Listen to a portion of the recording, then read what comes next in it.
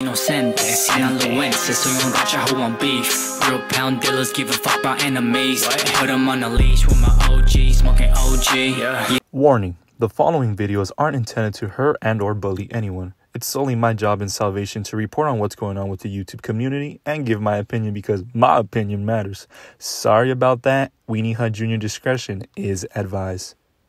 Yo, what is going on, guys? It is your boy Francisco back at it again with another banger of a video. If you're new to this channel and you end up subscribing, welcome aboard to the Panchita familia, which you should subscribe because remember, at 200,000 subscribers, we're doing $2,000 of a giveaway. You're good, legit 100%. Aside from that, I've noticed every time I go on vacation, the cheese always comes. When I'm sitting in the house with a bag of potatoes, I get absolutely nothing. And then I travel, and I think maybe the influencers are like, oh, he's gone. We're good, guys. We're in the clear. We're in the clear. No, absolutely nothing. If I have to film in a rock with a bear next to a tree, I'll do what I gotta do, baby. And if you guys want to be nice enough and comment on my new Instagram picture, I rarely do post on Instagram. Somebody called me Barney.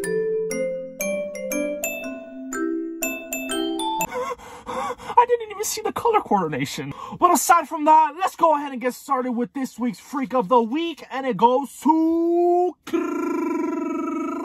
Not me just clocking into work and I had to rush to the restroom.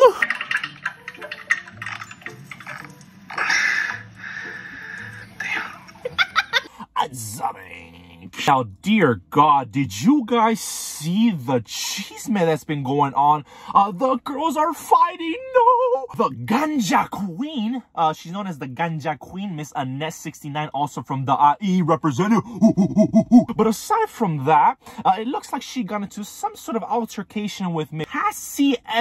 And aside from Cassiue, rip Laura Mellado. And I said... Now, if you guys missed it, ANNETE69 went on her TikTok live, yeah, feed me to explain basically everything that was going on in the situation. And I saw Pancho stocks, you guys. I saw some chia brains. Please, we need an explanation. We need an explanation. When do I ever post cheese, man, and not give you an explanation, please, baby girl? Let's use common sense for a couple of cents.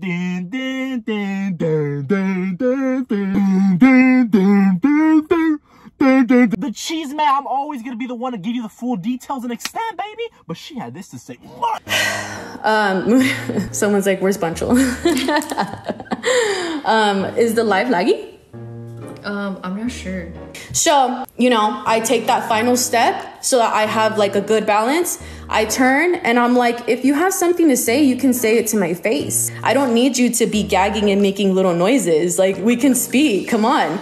Of course, Cassie's totally ignoring me. She doesn't even look at me in the face. She's literally talking to Jesus even more, acting like she can't hear me and like, you know, she's not doing. And I tell her again, I'm like, don't ignore me. If you have something to say it to my face.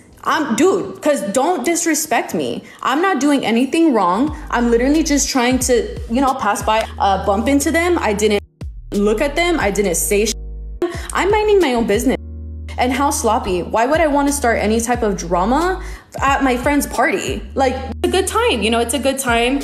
It was really awkward because there's a very obvious separation between Laura's group and the group that I was with. So it was like Marlene, her brother, her homegirl, Danny, me, Alan, Zoraida, Adam. And then that's when the line started. That's when the other half started. It was Laura, her man, Cassie, Eldon, who else?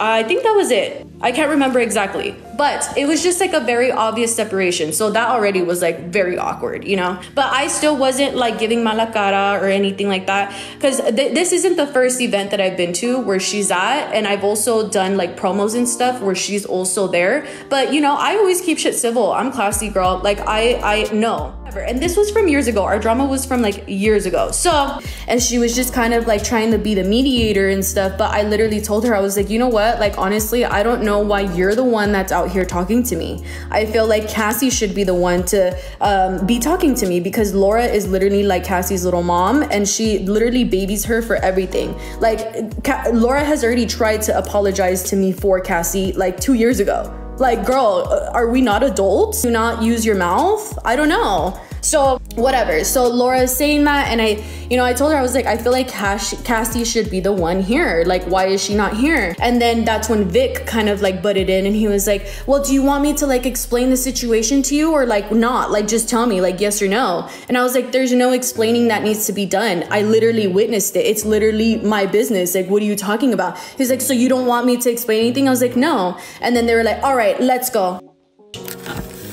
They were like, all right, let's go. Me? Let me sit up. They were like, all right, let's go. Cassie, come this up. Come this bitch up. And they walk away. Laura walked away. Girl, what? And girl, did I not just square up to Cassie and she didn't do? Why is mommy Laura coming out here to save the day again? Girl, my cast is off. I was ready to go. No. So I honestly, like, I'm telling you guys, the moment that happened, I was like, what the? And everyone heard. By the way, I will say, I think it was a super move for Vic to be involved in female drama, because not even Cassie's man. That's some.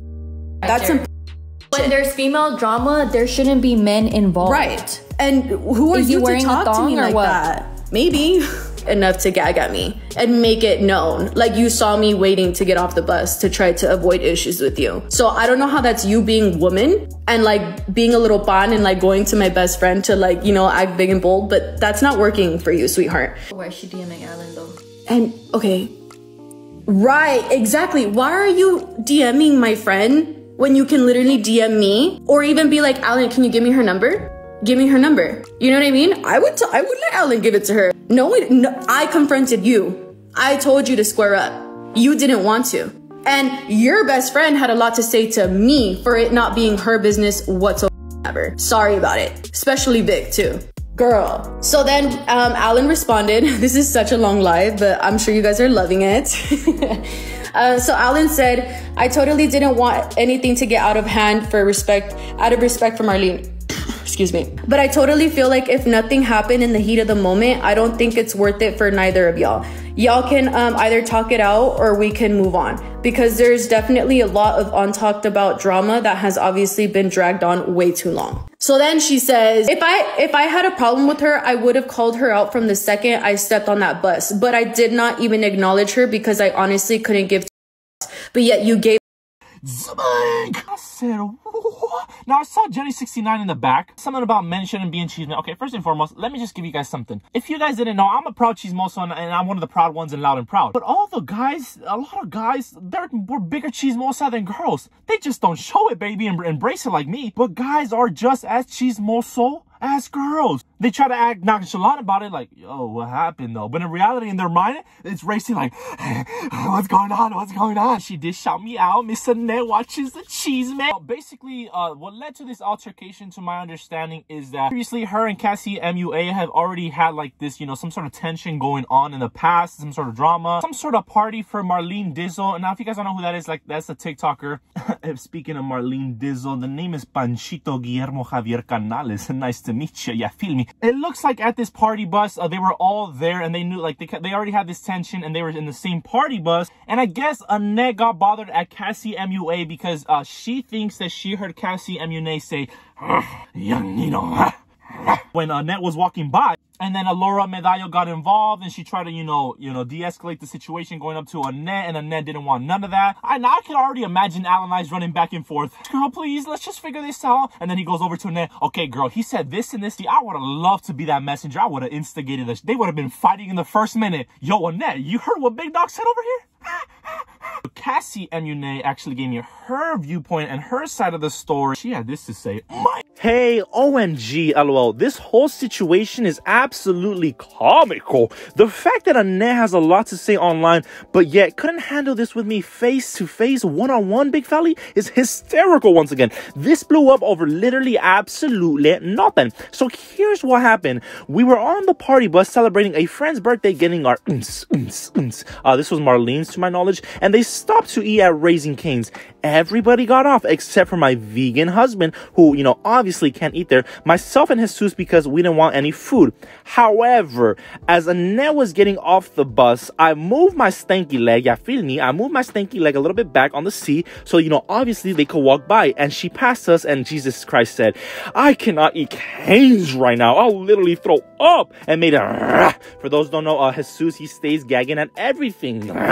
Anyway, allegedly, Miss Annette chose to ignore the entire sentence that didn't involve me to begin with and accused me of gagging at her. Mind you, I did not say a single word as she walked by. So once she's off the bus, she then decides to say from the outside, don't act like I didn't hear you, big felly, which I was completely caught off guard because I had no idea that she was, you know, what she was talking about. I continued talking to Jesus, and Annette walks away. Someone on the bus went inside came to tell Laura about the misunderstanding, so Laura, naturally being concerned, came out and back on the bus to ask, you know, what had happened was, and then we told her what Jesus said, and they were confused as to, you know, why she was dripping. So Laura tried to diffuse the situation, gets back off to ask Annette, you know, what had happened was, and Annette snapped at Laura and said, shut your flying Dublin mouth, and was extremely rude to her. So Laura gave up and came back to the bus.